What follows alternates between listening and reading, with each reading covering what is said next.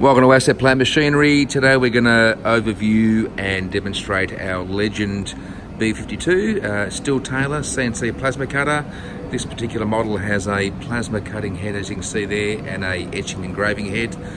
This one's actually displaying the old torch height control mounted there. The new ones will be on the console control, but this has, as I said, the plasma torch on one side and the etching engraving head on the other side. So we're just going to do a sample to sort of show you what it does.